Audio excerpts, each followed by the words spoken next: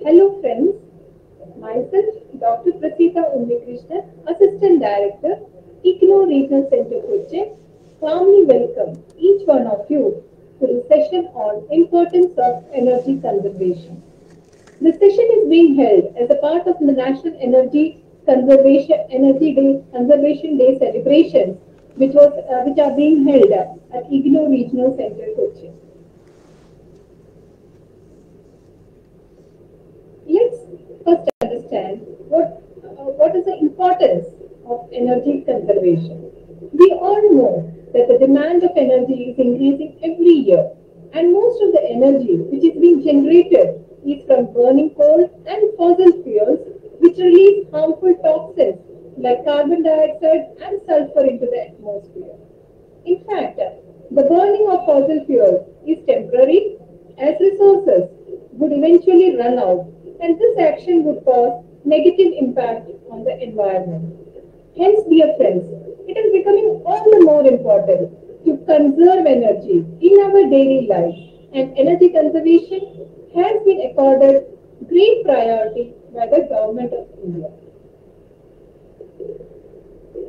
We all know that National Energy Conservation Day is a very important day which is being observed in India on December 14th every year to celebrate the country's achievements in energy efficiency and conservation. In fact, it's an opportunity for individuals, communities, businesses, institutions, and governments to reflect on their roles in contributing towards energy conservation through embracing various energy efficient practices. So come, let's see about the historical importance of the National Energy Conservation Day. The Ministry of Power had initially initiated the National Energy Conservation Awards in the year 1991 to recognize industries for its efforts in reducing energy consumption while sustaining production.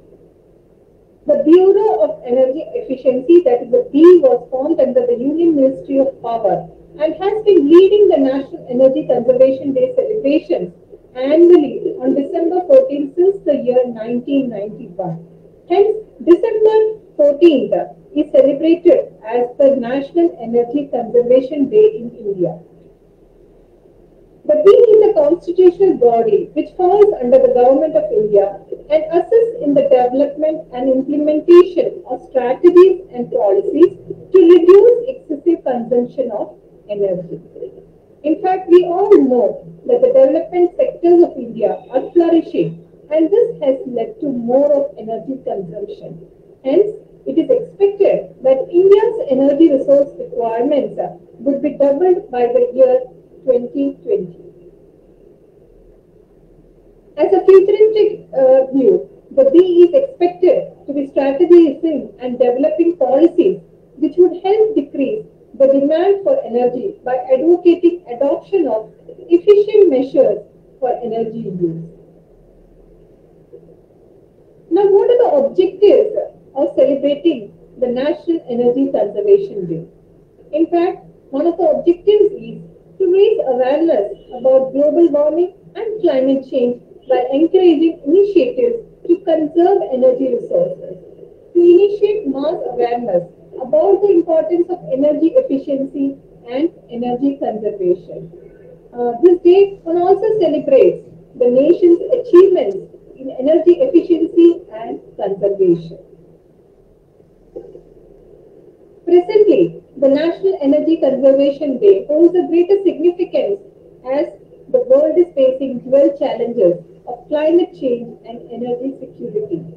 So by promoting energy conservation, one can reduce reliance on fossil fuels, mitigate climate change, and create a more sustainable future for all.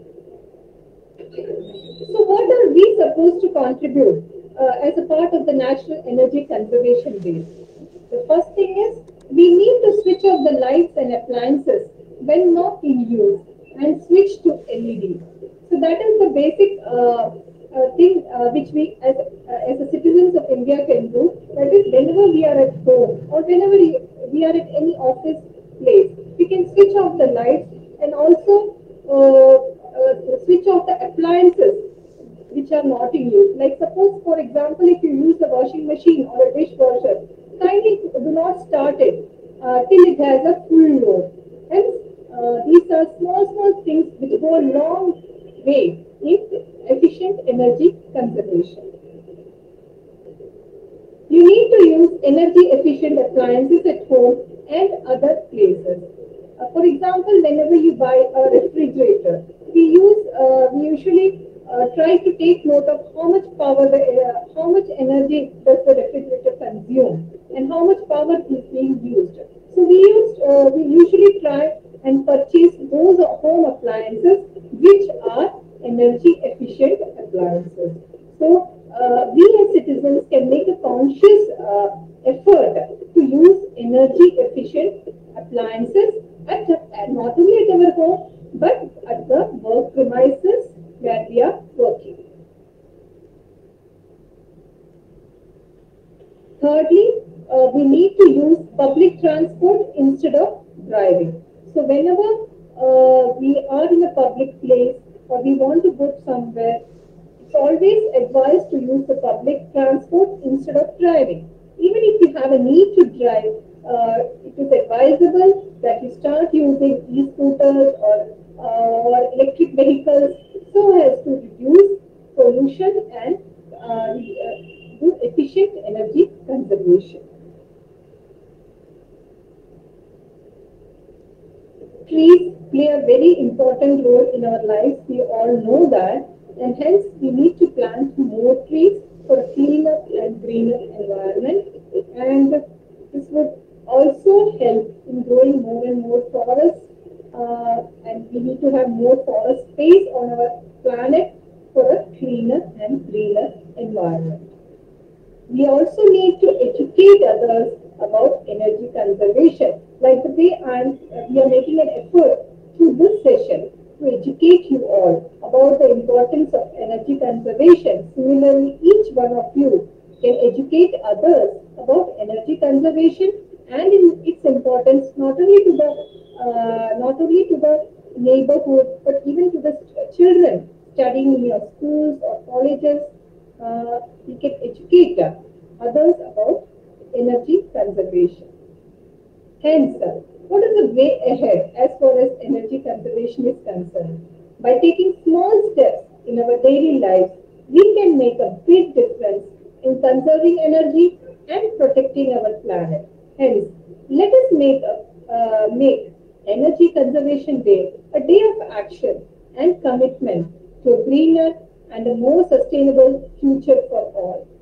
With these words, I conclude my session and thank you for listening to me patiently. Thank you.